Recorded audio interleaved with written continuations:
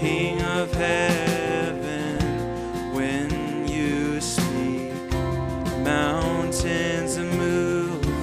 I believe there will be breakthrough.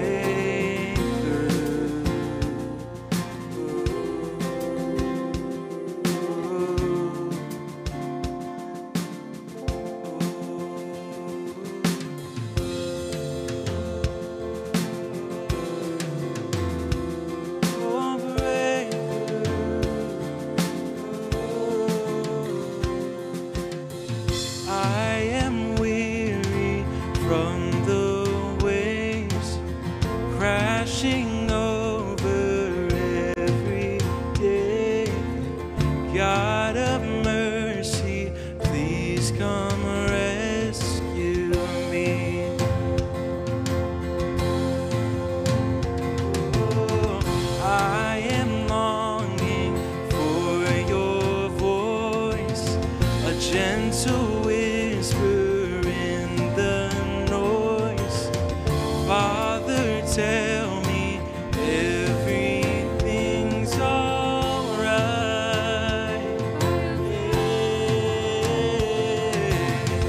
By your power and your presence, break strongholds. King of heaven, when you speak, mountains move. I believe there will be breakthrough.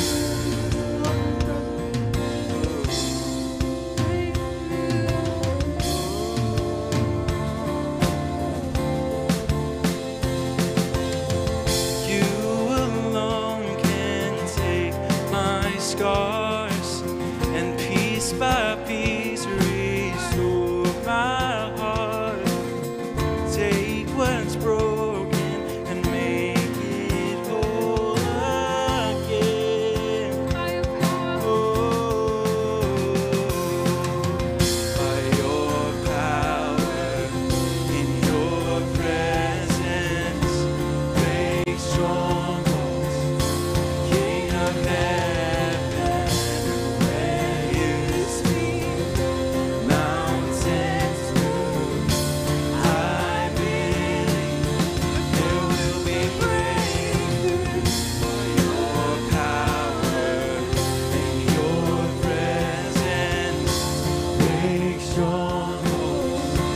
King of heaven, when you speak, mountains move. I believe there will be breakthrough.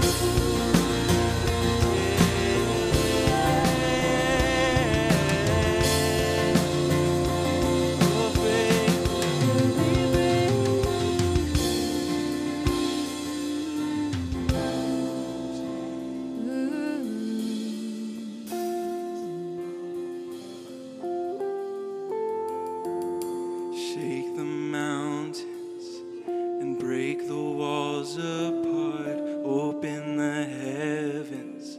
Almighty God, you are overcomer, defender of my heart. It's who you are, God. By your power, the oceans open. Your fire falls down. Heaven and earth collide. King Jesus, forever by my side. Oh, shake the mountains and break the walls apart. Open the heavens. Almighty God, you are overcomer, defender of my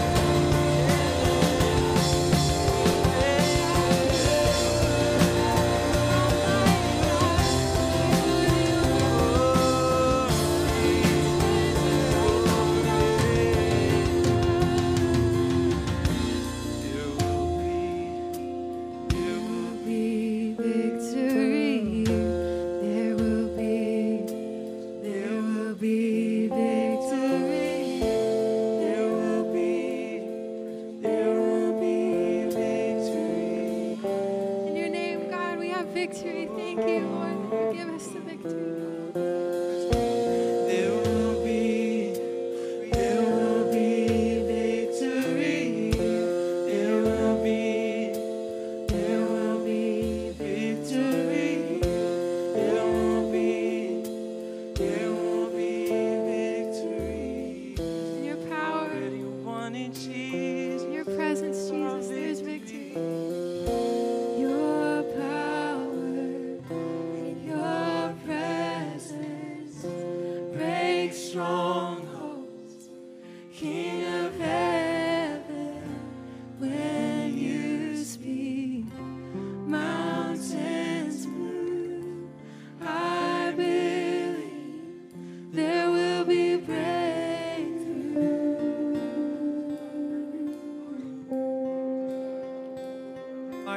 Just right now, we just want to begin to pray for our country. We just want to be able to do this up to the elections and even past. But listen, let's get in this altar right now and lift up our hands to the Lord and pray for revival in Washington, D.C., among our lawmakers, our president, those that represent and make laws. Pray for our state. Pray for our governor. Pray for our mayor. Pray for the mayors in the cities across Louisiana. Let's pray for a move of God. God wants us to believe Him. God wants us to believe Him. And He is the speaking God. He is speaking. Nothing can hinder the move of God in the earth but unbelief in the people of God. But we believe you tonight, Lord. We believe you tonight, God, that you can humble kings and rulers and those that are in authority. We pray for their salvation, God. We pray for breakthrough tonight in the name of Jesus, God. Oh, Father, we pray in the name of Jesus for your glory, God, that men and women who represent and lead states and cities and countries, God, would fall on their faces before you tonight, confess you as Lord, and that they would rule, God, and they would make laws in the fear of God and according to your word, Father. Come on, just pray for a moment. Just pray for a moment. Pray in the Spirit. Pray in the Holy Ghost. If you're not sure what to pray, just pray in the power of God's Spirit tonight for revival. Pray for the young people. Pray for the harvest that's in Antifa. Pray for the harvest that's in BLM tonight. Pray for them. God, bring them out. Bring them into Christ. Let them be your soldiers, Lord, in the name of Jesus.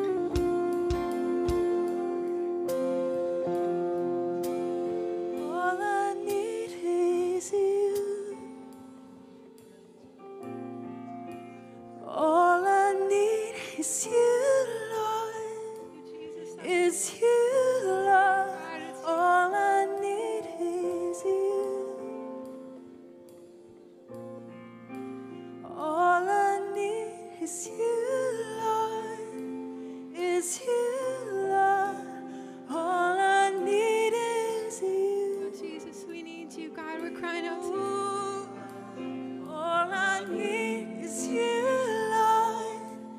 Is you, Lord. All I need is Make you. it your cry, Jesus, we need you. We want you, God. All I need is you, Lord. Is you, Lord. Jesus, we're crying out to you, God. We know that you're the only one that can save. You're the only one that can help, God, and we look to you. We look to you, the Creator, the Savior, God. We look to you. Oh, Jesus, you're all that we need. Lord, be all that we want.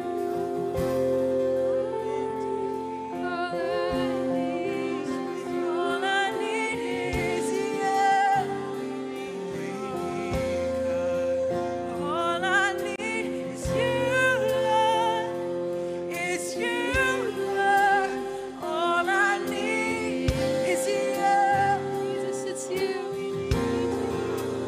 All I need is you, Lord. Is you, Lord.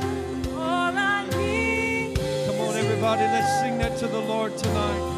Everybody, all I need is you, All Lord. I need is you, He is Lord. the strength, He is the You, power, Lord. He is the All reason, I need is He's the healing, He's the joy, He's the victory. all I need is you, Lord. Is you, Lord. All I need is you. Come on, sing it again. All I need is you, Lord. All I need is you, Lord. Is you, Lord. All I need is you. Would you just wait up on the Lord for a moment? All I Come on, just wait up on the Lord. Just let Him minister. Thank you.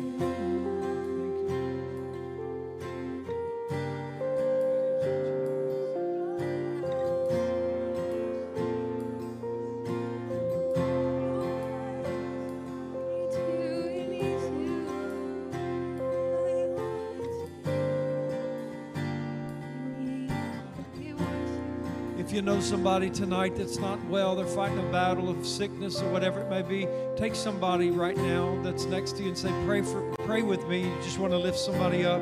But some of you just begin to pray for Tammy for complete healing right now. Just complete healing in her right now. Just begin to pray for one another. Pray for the sick.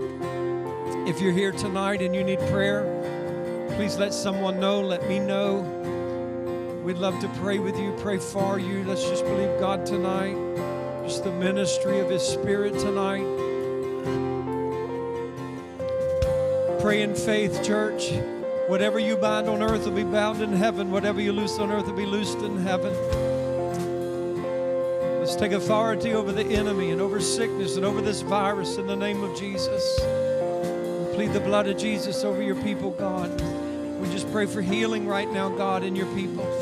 We thank you, Lord. We thank you, God, for your power, God, your healing power. In the name of Jesus, God, thank you, Lord. Praise you, Lord. Hallelujah.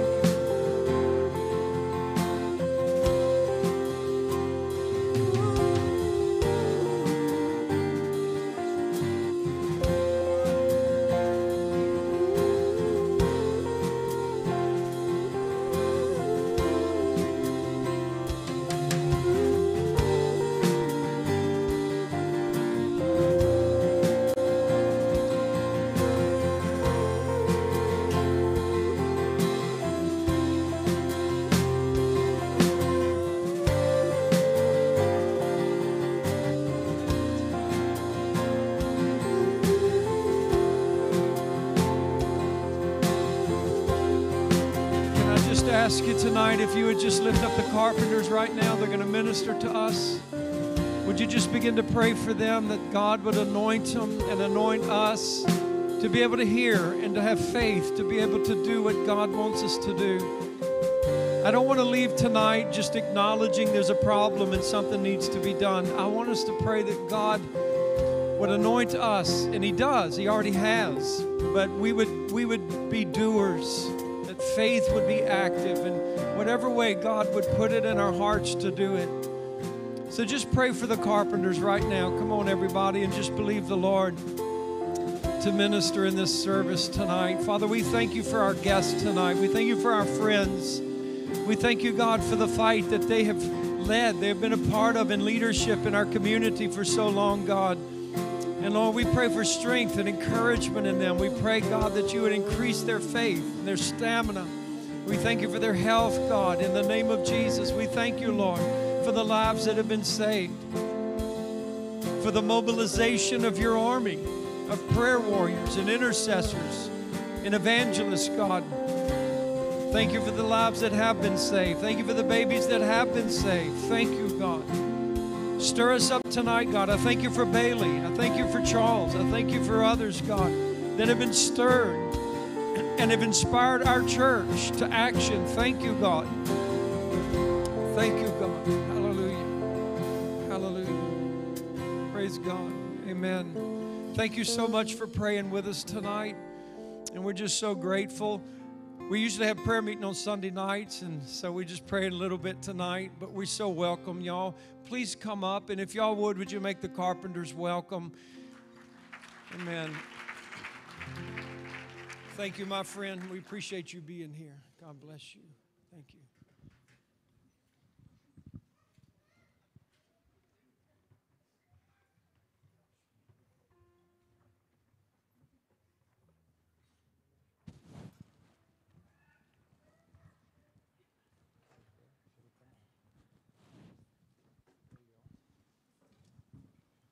Good evening. Claylee and I are so happy to be here tonight. We really do appreciate you opening up the doors for us to come in and talk about something that is passionate on all of our hearts. And we thank you for that opportunity. And Pastor, we thank you for your encouragement to send some of the jewels in the crown of this church out to pray at the clinic. It has been very special.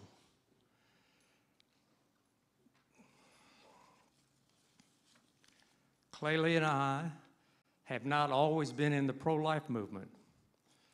We've been seriously in the pro-life movement for about 8 years. But that's not where our pro-life message started. Our pro-life message started many years ago when we had an abortion. And through the knowledge of the saving grace of Jesus Christ, by the blood of Jesus, we have been forgiven and now empowered to do what we're doing today.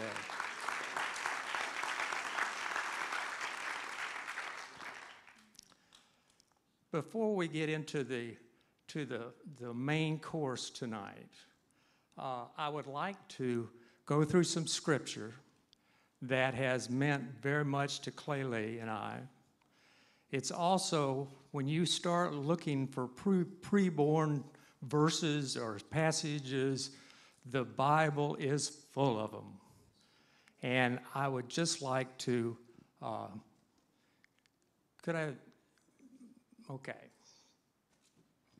Let me read the ones. These scriptures have truly been part of solidifying our faith in life and what God says about life.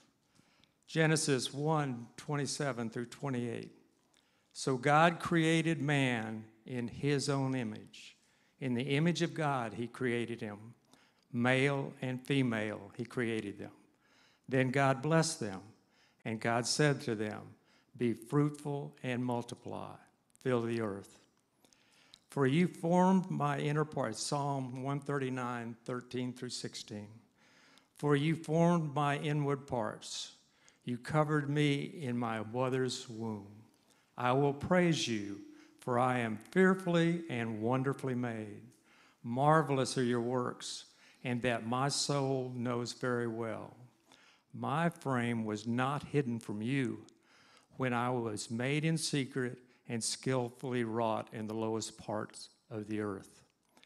Your eyes saw my substance being yet unformed, and in your book they are all written, the days fashioned for me, when as yet there were none of them. Jeremiah 1:5. Before I formed you in the womb, I knew you. Before you were born, I sanctified you. I ordained you a prophet to the nations. So when you hear people argue about when does life begin, it's all right here. Now, what is God's design? We have been made in His image. We have the holiness of the Lord in us at birth. And He also knows what He's going to use us for. So when you look at that in the framework of what has gone on for 47 years, this is the truth. The rest of it's lies. I would like to go ahead and bring my wife up here, Clay Lee. Yes. Of 43 years. So far, so good, huh? But we renew it every year. We used to joke around when we'd have to order new checks. Of course, you don't do checks anymore. So I'd look at him and say, yeah, before I order 500 more checks, let me think about this. So we're still good. Okay. Oh, I keep looking for a microphone. All right. Well, it is a pleasure to be here. And our goal this evening is twofold.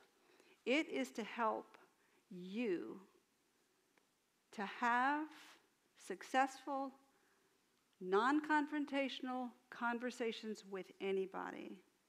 It could be your children, it could be your family, your neighbors, your coworkers, regardless of their position on abortion. We believe that the greatest and most lasting impact a church or an individual can have is when they confront/change a culture with truth. Laws are powerful, they can dictate behavior, but truth can transform a heart forever. The church has largely shrunk back from this dialogue because we're intimidated. It's because we don't have knowledge. But tonight we're going to go through some common pro-abortion arguments and present the truth that will expose the lies and fallacies, and you will see how easy this is to do. We're also going to show some videos of animated abortions. That is also very important in talking to people about abortion. The second part is Charles is going to talk about what goes on at the clinic, the abortion clinic in town. I'm sure you know about that, and how you might want to get involved. Okay, next.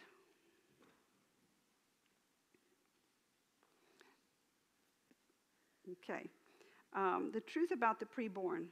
Okay, the abortion issue has been made complicated by arguments with the sole purpose of justifying a woman getting an abortion. Right? It's my body, my choice. Rape. But those are really only rabbit trails that divert from the one main issue. What is the unborn? Knowing what the unborn should dictate whether or not we kill it, right? Our position, the pro-life position, believes that the unborn is a human being at conception, and our moral argument is based on that truth. Next, please. Go back one more. There we go. Moral argument. I don't know if you can read that, but here's the moral argument. It is wrong to willfully kill an innocent human being. Abortion kills an innocent human being. Therefore, abortion is wrong. So in this argument, there's one question. Well, is the unborn a human being? So to validate our moral argument, you have to be able to prove that the unborn is in fact a human being. Next, please. So we're gonna show three different aspects of the unborn: that they're living, they're distinct, and they are a human being. The first one is, and we'll be in this argument, show 3 different pro-abortion arguments. For example, a pro-abortion person will say, well, we don't know when life begins. Well, a good answer for that is if we don't know when life begins, all the more reason not to have an abortion. But the fact is we do know when life begins. Life begins at the moment of conception. It is universal, settled science that a living egg and a living sperm combine to form a living zygote. And from that moment on, that little zygote continues to grow. And at that moment, all the scientific criteria for life are met. Reproduction, cellular growth, et cetera, et cetera. So we can prove that life begins at conception. The next thing we have to do in proving that the unborn is a human being is that it's distinct and separate from the mother. Because a pro-abortion woman will say, it's my body. It's a woman's body. I can do what I want with it. The truth is that the unborn has its own body, and it's very distinct from its mother's. He has his own gender, his own blood type, his own brain, his central nervous system, and his own very unique DNA. Next slide. Thirdly, not only is the unborn living and separate from the mother, but the unborn is perfectly human. The pro-choice argument says that the unborn is just a blob of tissue and only becomes human later. Well, her DNA is proof of her humanity. From the moment of conception, that little funny little miraculous blob has all the DNA she needs to grow and mature to full adulthood. She doesn't become human, she is already human. Now, she may not look human, but guess what? She looks exactly like she's supposed to look at that stage of development. We were all little zygotes. We were all little embryos. She looks perfectly normal. Okay, so let's go to the next slide. And this is just a conclusion. Using scientific evidence, we've proven that the preborn is living, distinct, and human, a human being from the moment of conception. Therefore, our moral argument stands strong. It is wrong to kill an innocent human being. Abortion kills an innocent human being. Therefore, abortion is wrong. That moral argument and understanding how to present the case for the unborn, the humanity of the unborn, will get you, if you know nothing else, through every argument. Because everyone will agree it is wrong to willfully kill an innocent human being. Your job then, at that point, is to explain that at the moment of conception, this little thing is fully human. Everything she has to grow. Okay, that's one thing I do want you to walk away with tonight. All right, next one, please. Challenging pro-choice arguments with the truth. Well, in defining the humanity of the baby, we just looked at 3 of those arguments. We don't know when life begins. Oh, yes, we do.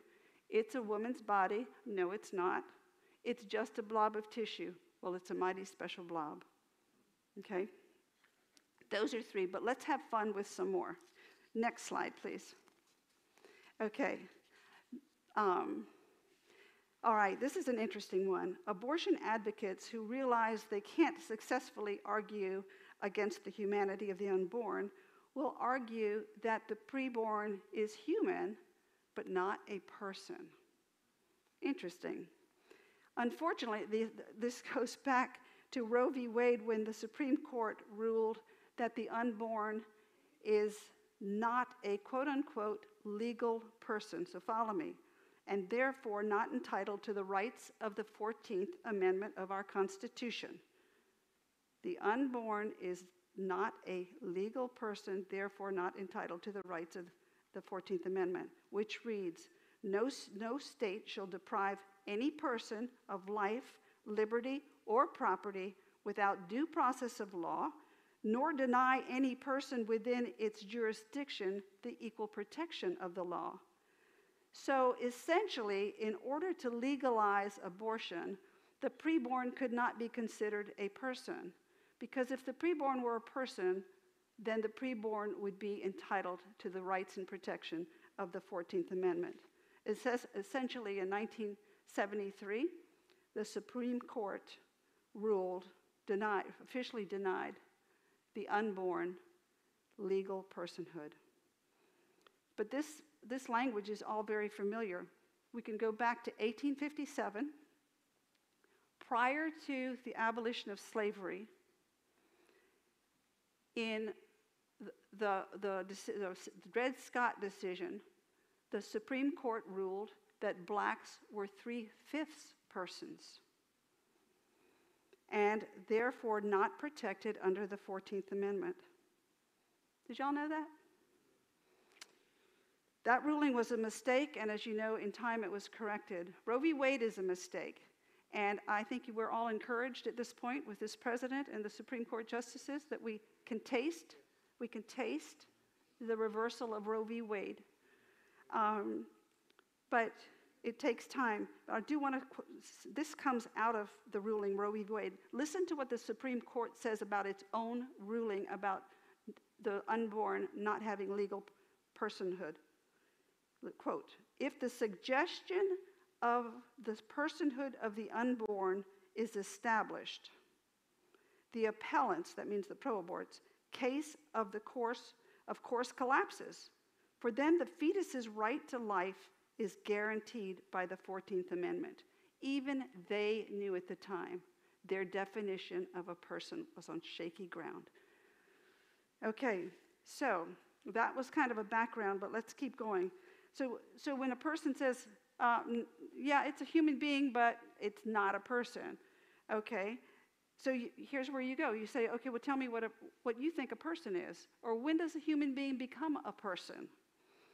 And their arguments quickly fall apart because we understand personhood as being more of a philosophical thing, because there is no scientific or medical evidence to say that at what point a human being becomes a person. There's no gene that suddenly pops up and says, you're a human.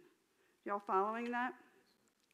So abortion advocates, so here's what they will do. They will argue that a person, when you ask them that question, a person has mental and physical abilities. They can think and process information. They can do things. And they'll say they're not so dependent on another creature for life. All of that argument. But the question to really ask them, and this is where they usually you can stop them, is, well, what about those who are living now?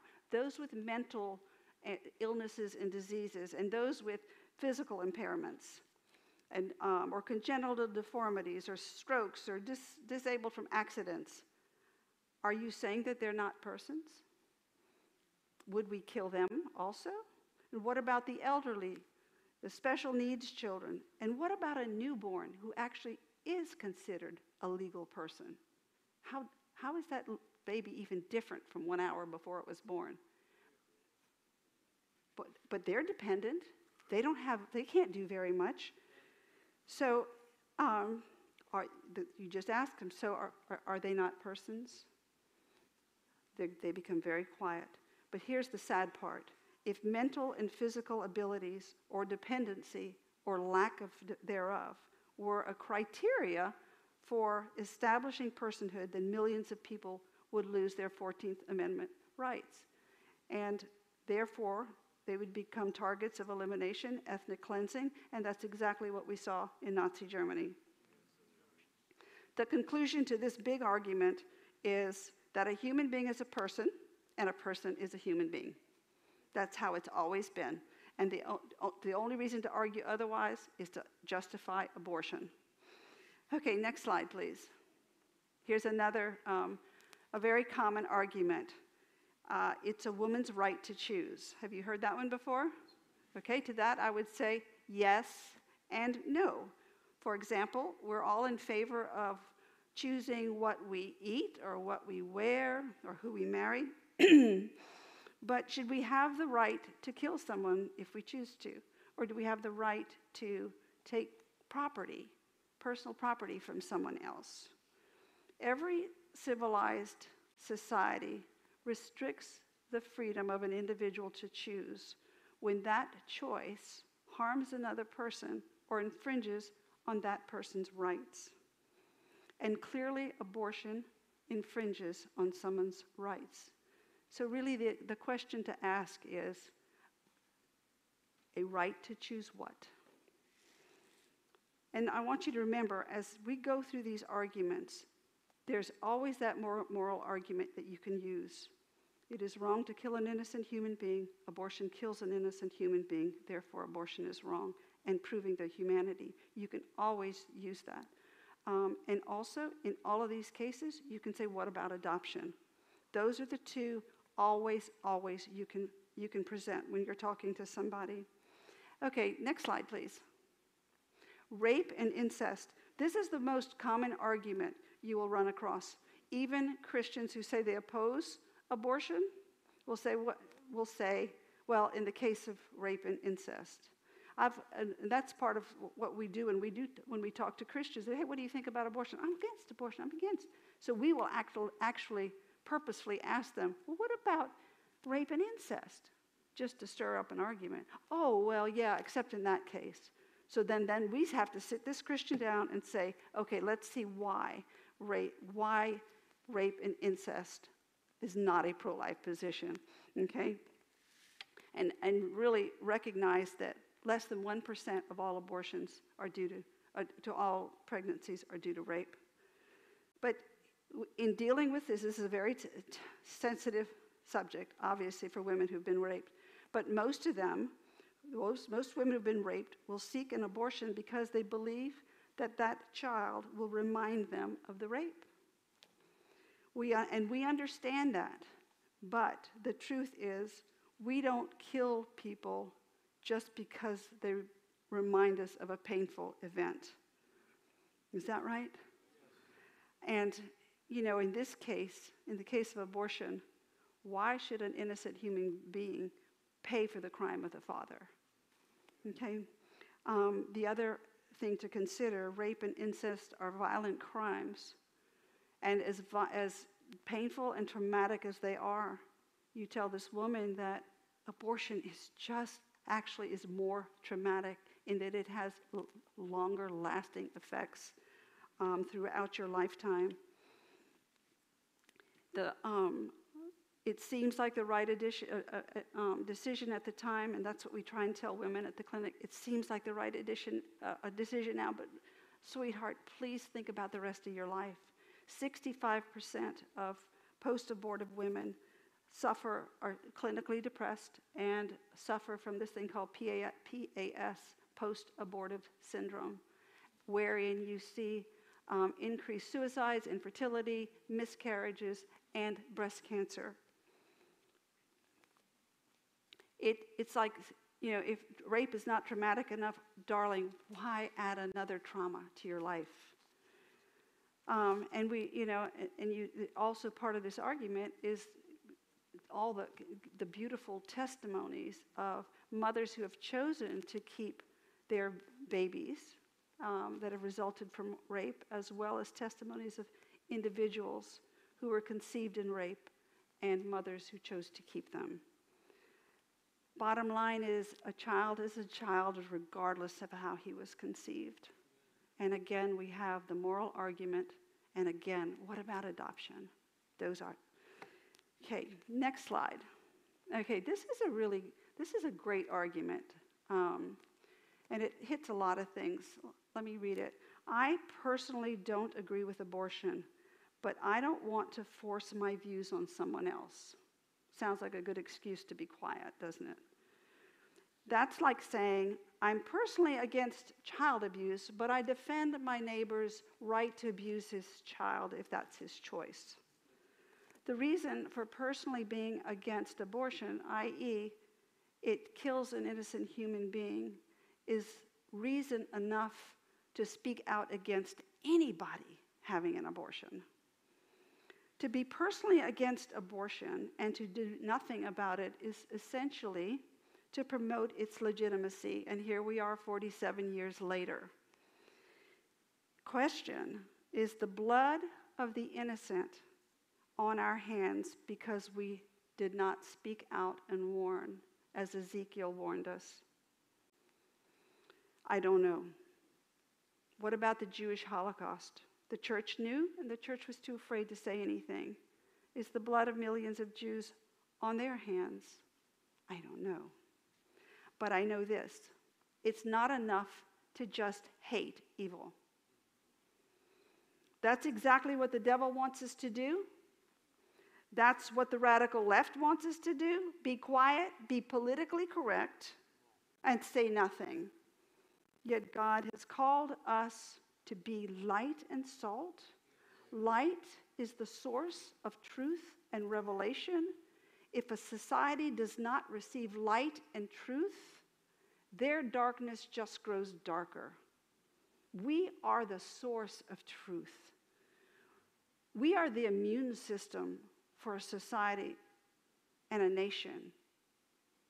If we don't speak the truth, our immune system is weak, and our country, our cities, our families will decay and grow sicker and sicker. I want to read Proverbs 24, 11 through 12. Rescue those who are unjustly sentenced to die. Save them as they stumble to the slaughter of their death.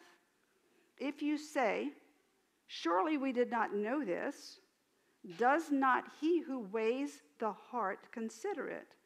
He who keeps your soul, does he not know it?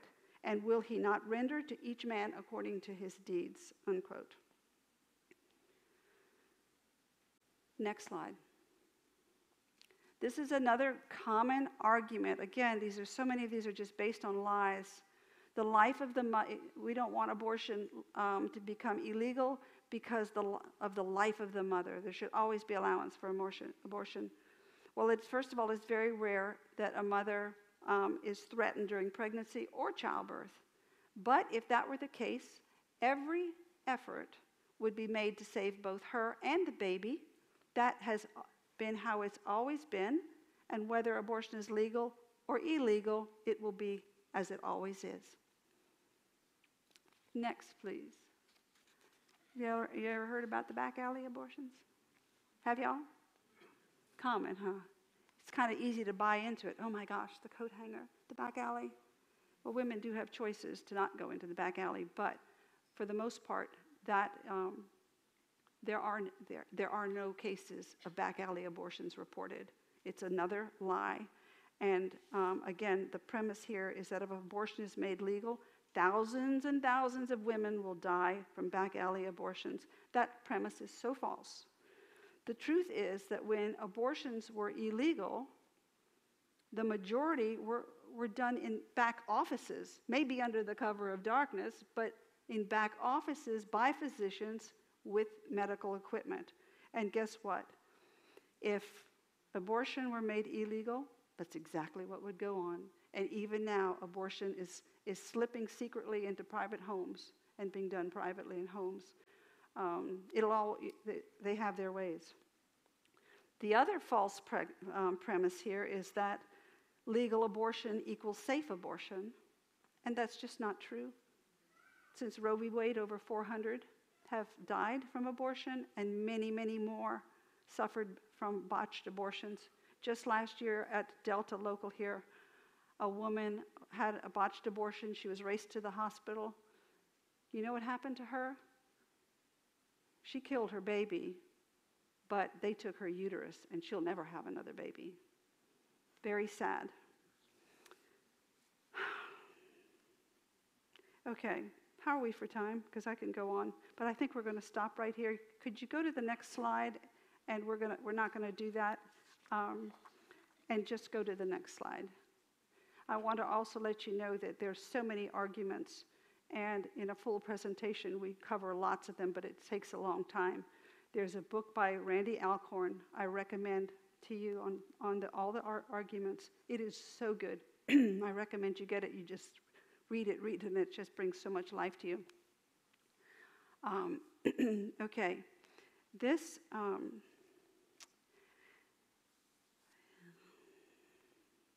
truth about abortion procedures. Okay, one thing to know is that a lot of people assume that an abortion procedure is just simple and safe, that it eliminates something. You're not pregnant anymore after it.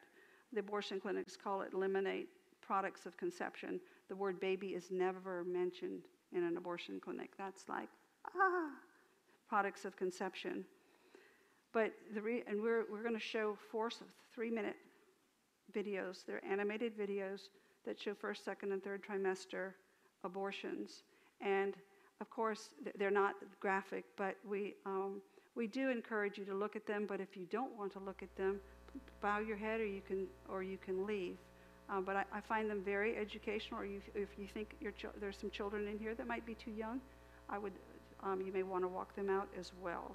But knowing about abortion procedures, when I'm talking to someone about abortion, that I will, if they're still hard-hearted, I will go, do you want to know what an abortion procedure is like? And at that point, it's the game changer, okay? Okay, next slide. Okay, Rachel, would you go ahead and get a 12-week baby out for me? There's the slide. You can't, maybe not be able to, yes, you can. Well, all the yellow stuff, the mustard stuff is 88%. And 88%, thank you, 88% of abortions occur with up until 12 weeks. And let me tell you about this little baby. This is what a 12-week baby would look like. There's some in the foyer you can take with you. He's about 3 inches. All of his body parts are present: his eyes, ears, arms, legs, fingers, and toenails. All of his major organ systems are in place. They just need to grow. His heart has been beating since he was 3 weeks old. His brain waves have been detected since he was 6 weeks old. And he can discern outside stimuli. Okay, thank you, Rachel. Let me put it down. Okay, we may want to dim the lights, and we're ready for the first video. Oh, wait, can you back up? I think there was a slide to introduce it. The first, okay, I'm sorry. Okay, that's it. First trimester surgical abortions up to 12 weeks. I'm sorry, and it's called suction aspiration. Thank you.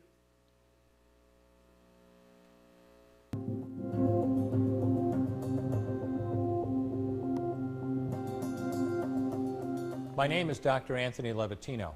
I'm a practicing obstetrician gynecologist, and I've performed over 1,200 abortions. Today I'm going to describe a first trimester surgical abortion called suction D&C, dilatation and curettage. This is the most frequently performed abortion and is used typically from 5 to 13 weeks of pregnancy. After administering anesthesia, the abortionist uses a speculum like this. This is placed inside the vagina and opened using this screw on the side, allowing the abortionist to see the cervix, the entrance to the uterus. The cervix acts as a gate that stays closed for the duration of pregnancy, protecting the baby until it is ready for birth. The abortionist uses a series of metal rods called dilators, like these, which increase in thickness, and inserts them into the cervix to dilate it, gaining access to the inside of the uterus where the baby resides. The baby has a heartbeat, fingers, toes, arms, and legs, but its bones are still weak and fragile. The abortionist takes a suction catheter like this one. This is a 14 French suction catheter. It's clear plastic, about 9 inches long, and it has a hole through the center. It is inserted through the cervix into the uterus. The suction machine is then turned on with a force 10 to 20 times more powerful than your household vacuum cleaner. The baby is rapidly torn apart by the force of the suction and squeezed through this tubing down into the suction machine, followed by the placenta. Though the uterus is mostly emptied at this point, one of the risks of a suction D&C is incomplete abortion, essentially pieces of the baby or placenta left behind. This can lead to infection or bleeding. In an attempt to prevent this, the abortionist uses a curette to scrape a lining of the uterus. The curette is basically a long-handled curved blade. Once the uterus is empty, the speculum is removed and the abortion is complete. The risks of suction D&C include perforation or laceration of the uterus or cervix, potentially damaging intestine, bladder, and nearby blood vessels, hemorrhage, infection, and in rare instances, even death. Future pregnancies are also at a greater risk for loss or premature delivery due to abortion-related trauma and injury to the cervix. As I mentioned... Okay, next slide. Okay, we just watched a video of a first trimester surgical abortion, and those take place up until 12 weeks. There are a lot of women now getting chemical with a pill abortions, and they can get the pill abortions up until 10 weeks.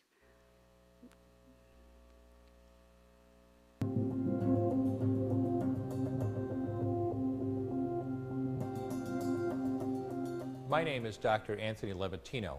I'm a practicing obstetrician gynecologist, and I performed over 1,200 abortions. Today I'm going to describe a first trimester medical abortion. This is a procedure in which the mother swallows pills in order to terminate her baby, and it is performed up to the 10th week of pregnancy. The procedure involves 2 steps. Step 1. At the abortion clinic or doctor's office, the woman takes pills which contain mifepristone, also called RU46. RU46 blocks the action of a hormone called progesterone. Progesterone is naturally produced in the mother's body to stabilize the lining of the uterus. When RU46 blocks progesterone, the lining of the mother's uterus breaks down, cutting off blood and nourishment to the baby, who then dies inside the mother's womb. It is important to note that even after it has been taken, it is possible to reverse the effects of RU46 and save the baby if progesterone is administered. The sooner, the better. Step 2. 24 to 48 hours after taking RU46, the woman takes misoprostol, also called Cytotec, that is administered either orally or vaginally. RU46 and misoprostol together cause severe cramping, contractions, and often heavy bleeding to force the dead baby out of the woman's uterus. The process can be very intense and painful, and the bleeding and contractions can last from a few hours to several days. While she could lose her baby anytime and anywhere during this process, the woman will often sit on a toilet as she prepares to expel the child, which she will then flush. She may even see her dead baby within the pregnancy sac. At 9 weeks, for example, the baby will be almost an inch long, and if she looks carefully, she might be able to count the fingers and toes. After she has disposed of her baby, the woman may have bleeding and spotting for several weeks.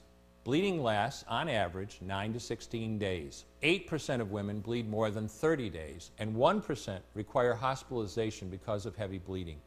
The failure rate increases as the pregnancy progresses. If failure occurs, she will usually be offered a surgical abortion.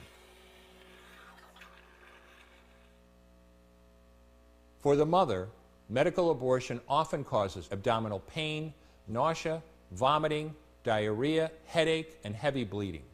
Maternal deaths have occurred, most frequently due to infection and undiagnosed ectopic pregnancy. Next slide.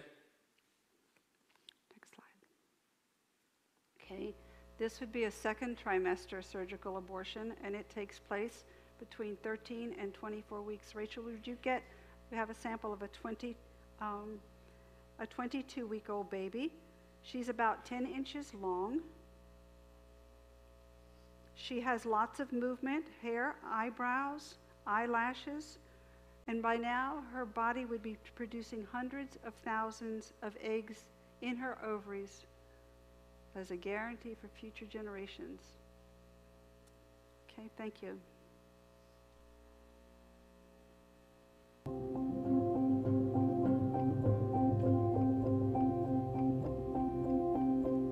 My name is Dr. Anthony Levatino.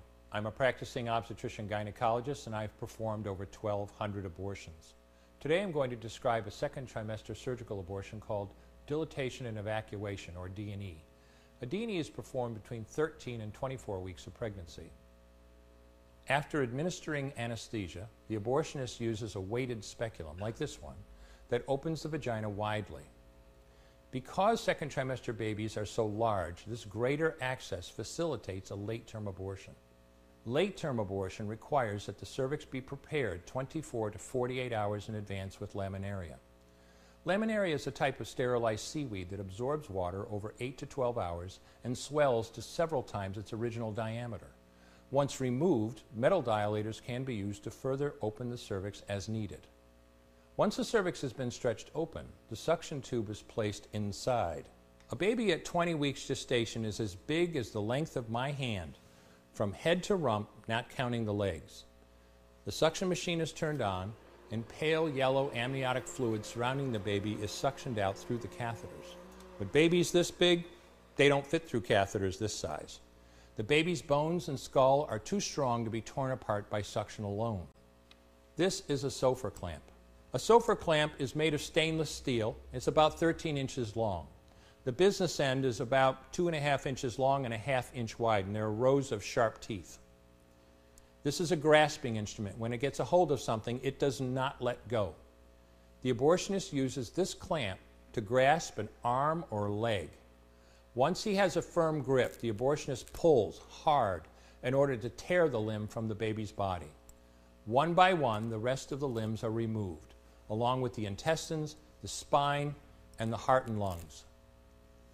Usually the most difficult part of the procedure is extracting the baby's head, which is about the size of a large plum at 20 weeks.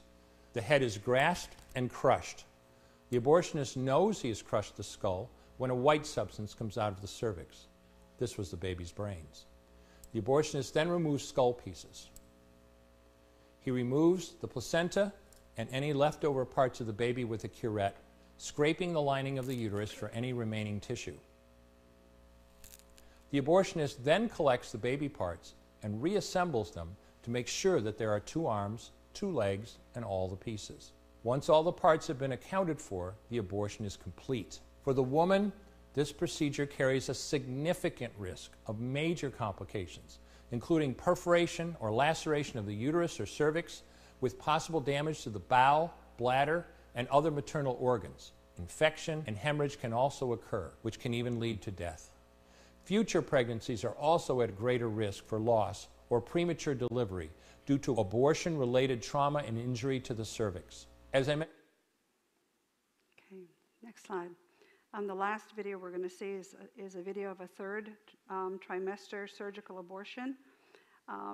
It goes from still 24 weeks all the way to full term. Would you get the 22-week-old baby? 24 weeks to 9 months. He's 14 inches long, 22. Mm-hmm. Or you can do 26. I'm sorry, 26. He's busy sucking his thumb and somersaulting, 80% survival rate if born. In Louisiana, abortions can be performed only up to 20 weeks. There are other states, however, where abortions are legal all the way up to birth. The Democrat platform today supports abortions all the way up to the point of birth. Thank you.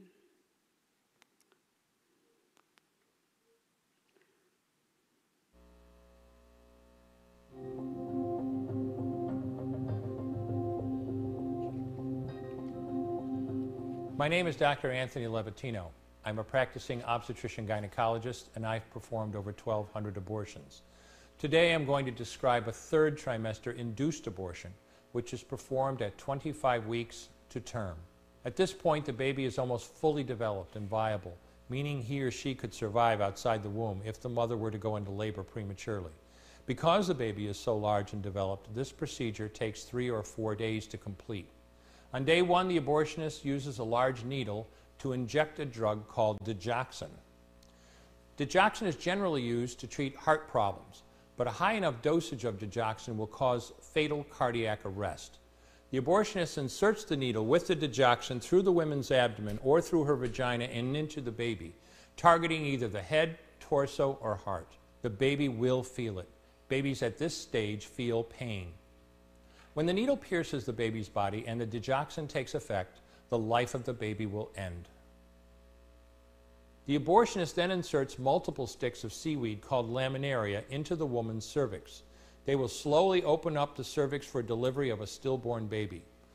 While the woman waits for the laminaria to dilate her cervix, she carries her dead baby inside of her for 2 to 3 days. On day 2, the abortionist replaces the laminaria and may perform a second ultrasound to ensure the baby is dead. If the child is still alive, he administers another lethal dose of digoxin. The woman then goes back to where she is staying while her cervix continues to dilate.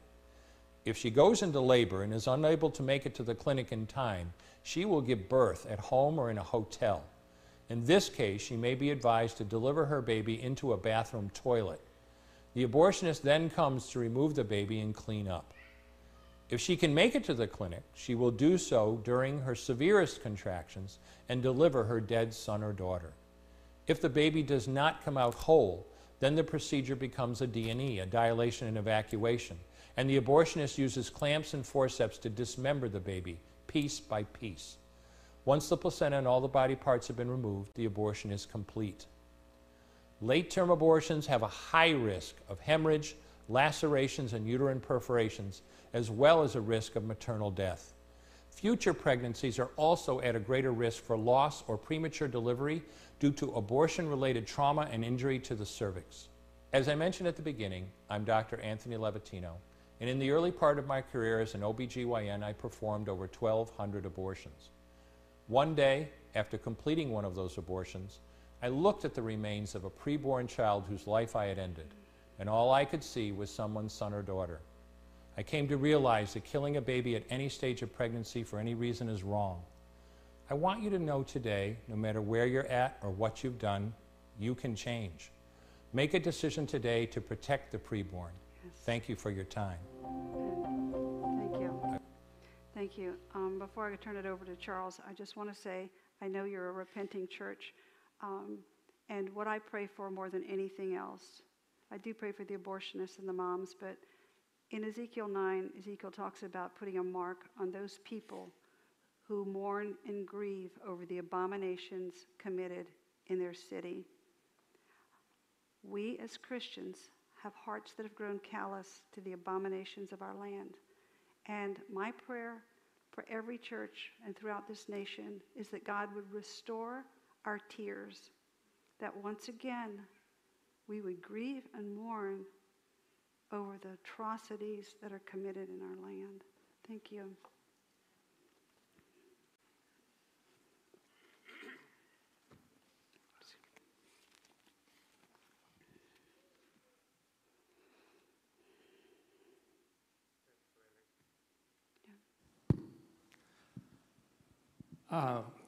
I would like to end by just talking about some opportunities. And these opportunities are numerous. You know, there is a change in the land. In the last 4 years, there's been a major change in the land. And these are those times where, and given LSU's record, maybe this is not a good example, but we are in the red zone on this one. We're close to that goal line. And now is the time to engage this. And what are those opportunities to engage this? Those videos took it out of the abstract and brought it closer to the reality.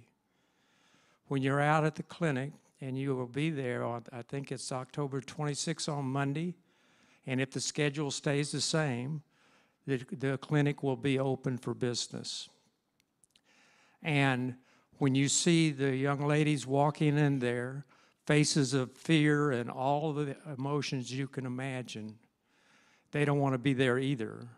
But whatever abstract concept will absolutely vaporize when you see a real going in there and later on in the afternoon coming back out. So that is one of those opportunities. Now, this is a prayer vigil. 40 Days for Life is that prayer vigil. And the power of prayer is demonstrated time and time again during 40 Days for Life. Last year, we had 136 saved babies. That was throughout the year. 40 of those was within that 40 days. This year, week before last, we had 4. Last week on Tuesday, we had 5 saved babies. That just has not happened. So the battle is raging in the heavenlies, and guess who is winning? Amen.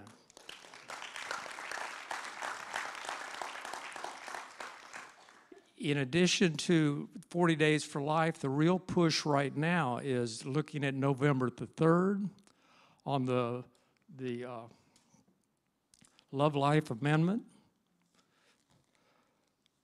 There's a lot of reasons why we need to vote yes on this. But what it does is when Roe versus Wade is repealed and overturned, then the authority for managing regulation of abortions comes back to the states.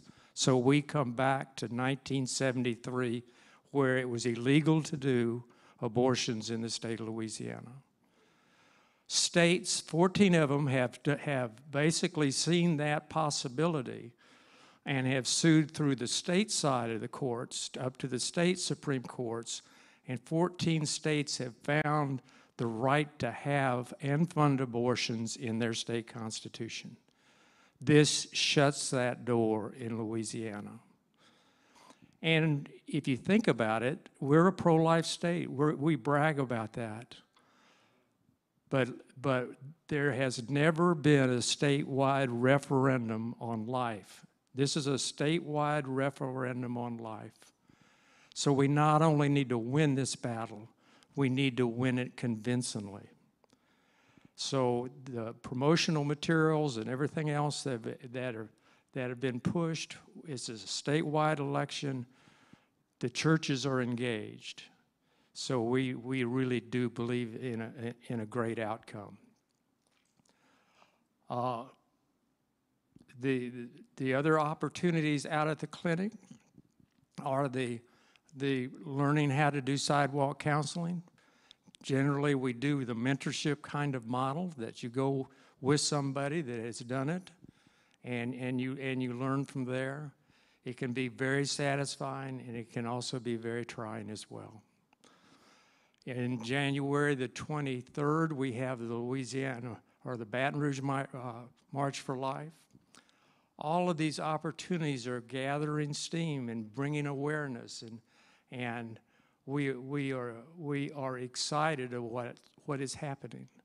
Right now, there's only one abortionist doing abortions, surgical abortions in South Louisiana, between 2 abortion clinics here and there. And we believe that there might still be a tiny flame that she may walk out of there someday. So in closing, we want to thank you very, very much for your attention. When you're out there on the 26th, Claylee and I will be out there. Any questions you might have, we'd be more than happy to address those at that time.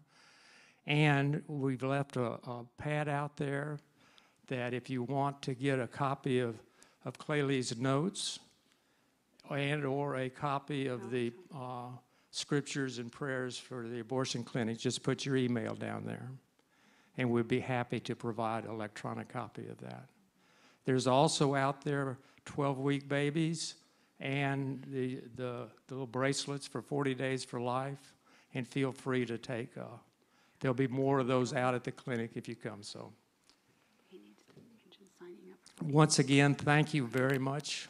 And Pastor, we thank you very much for allowing us this time. Thank you. Thank you so much. That was difficult, but necessary, I think, to be able to understand what is really going on. And some of you probably have seen some types of animations like that, but if this is your first time seeing it, it's very, very sobering. And I was reading a book, and it's called Ordinary Men. It was written about barbers and school teachers and shop owners and managers of markets and so forth in Germany who were brought under Heinrich Himmler's police force. And these are common men who were sent into Poland to do an uncommon job. And they were forced to police the Jews and murder the Jews just by the thousands and thousands. These are just dads and barbers and shop owners and school teachers, you know. They had families they were going to go back to. But they were so brought into this, by the end of it, they were all mass murderers. Their whole demeanor had changed. But the point of the book is that when we read history, it's very common for us to put ourselves in the good place of history. And we would read about Nazi Germany and we'd say, you know, I'd be a Dietrich Bonhoeffer. I wouldn't be like that. I wouldn't take people's lives. But the Dietrich Bonhoeffers are the exceptions. And the truth about history is when you look at the numbers of people that allowed what went on in Germany to go on, we probably would have been with them. We probably would have been the German society that looked the other way or even participated in the Holocaust of the Jews. And so I appreciate the Carpenters coming here because you forced us to look at this and not look the other way. And I don't believe we're the kind of people that will look the other way. I believe the Lord has moved in our hearts and given us a burden. I want to thank Bailey. Is she in here? Okay. Yeah, go get her. I want to thank Charles too. But Bailey had a real burden to go out to the Delta Clinic and just begin to pray. And she's inspired us, church. And I thank the Lord that it doesn't have to come from a, quote, professional minister to motivate a church to do outreach and to do wonderful things that need to be done in our communities. I want to thank the two of you for fighting so hard and standing so strong in a valiant effort that I know is close to the heart of God. So thank you so much. And I'm grateful that we have this opportunity to start joining together with you and to participate in the 40 days of life, to be able to cast the proper vote in the November election. You do not want to vote for an abortion, an abortionist, or an abortion platform and then have to go stand before God and tell him why you did it. If you would stand before God to tell him why you did it. So I think it is very important for us to understand this is a significant moment in our history. As you have encouraged us by saying there's sparks of hope, there's sparks of change that are taking place. Well, the Holy Ghost is wonderful at making fire, isn't he? And so we just pray that these sparks become tremendous. We're going to receive an offering tonight. We want to bless them. We also have some signs. Mr. Carmen, if you would, yeah, I'll hold this up. I think we have 50 of these, Christy?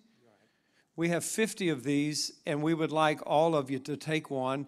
The church is buying them tonight, and so your offering is going to go to this, but we would like for you to purchase one of these. Well, you're not purchasing it. You're giving it in an offering tonight, but we have these for you. So please take one or take two. Take one for a family member if you think they'd like to put it out in their yard. We need to really promote this. Don't be afraid. Don't fear. Let your voice be heard. These are ways we can speak. These are ways we can bring attention to the fight, you know. And so I ask you and encourage you to do it. And so thank you for that opportunity. And then we also want to be able to just bless them with an offering personally for coming and taking their time tonight to share this with us. So would you do that, please? You make a check out. People don't do checks anymore. Venmo, whatever, electronic giving, however you want to do it. If you do write a check, you can put it out to FNT. You can just put cash in there if you would like to, and then we will give them a check, and we will hopefully be able to bless them very good tonight. So I really appreciate your spirits. I appreciate your heart, and it's very kind and very humble, and I thank the Lord that he's raised y'all up to do this. The demeanor that you have is very powerful. Thank you both. Father, I pray in the name of Jesus that you would receive this offering tonight. I pray, Father, that you would use this, Father, to help the effort, to spread this word, to bring attention to this fight that we must engage ourselves in.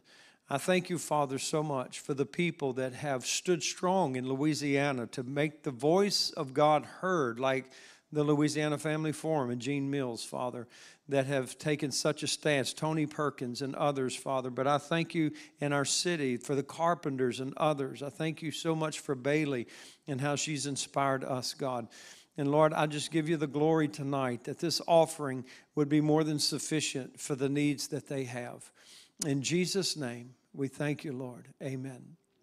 While the offering's coming around, Bailey, would you just come up? Would you talk to us about the 40 days of life?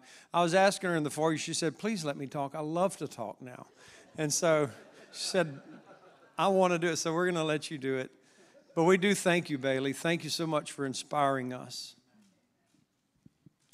Well, now that I'm made to do this, I just wanted to clear up any confusion y'all might have. So we'll be across the street from the clinic, and I think y'all like us to stay separate from the actual sidewalk counselors. So y'all won't actually be speaking to any of the girls, right? You're really just there to pray. So I don't want anybody to feel scared, like, oh, I need to know what to say before I go. So October 26th, 7 to 7, you can just pop in, stay for 30 minutes. I know it's a work day, so just whatever y'all can do, it would bless us. Thank you. Amen. And there is a sign up in the foyer. Did you want to say something else? No, that was all. Jordan wanted me to say that. There's a sign up in the foyer, yeah. So please do that. Some of you men may want to do it right after men's Bible study. I signed up for the 7 o'clock spots to go out there. But whenever you can, we just appreciate you doing it. Would you show your appreciation to the Carpenters, please? Amen. Thank you. Thank you so much. Thank you.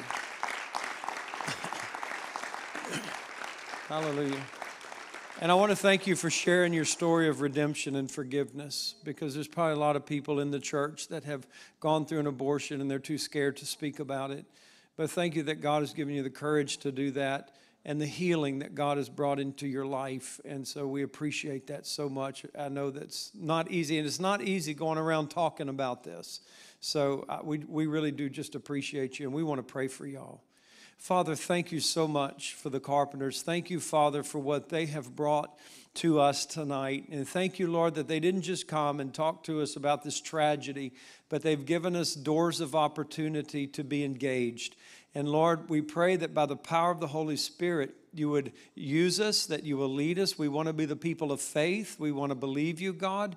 We know, Father, that you're moving in the earth, and we just want to believe with you. We want to put action to our faith. We want to show you our faith. And Father, we thank you so much that the heavens will open, that your Holy Spirit will fall. Father, that this doctor who does abortions, the only one in this area, and we pray, God, in the name of Jesus, that this doctor would be saved, that this doctor would be born again, Father, in the name of Jesus Christ. Father, we thank you that this doctor would know forgiveness and redemption, Father. And Lord, I just thank you so much that you would bring life, God, to the people in their pain, in their conviction. Let them turn to Jesus, Lord. All these words that have been spoken by the Christian community, by the sidewalk counselors, those are words of life, Father. You sent it out, Father, to accomplish what you desire. And it's not going to return to you void. It is having an effect in their life, God. And we pray, God, for those lives in the name of Jesus. Thank you for this night. We ask your richest blessings upon our friends, God. And we thank you so much for them. In Jesus' name, amen. I thought some of you might like to come by and talk to the Carpenters, so we're going to close this way. Thank you so much for coming. We so appreciate you and all of your help in this endeavor.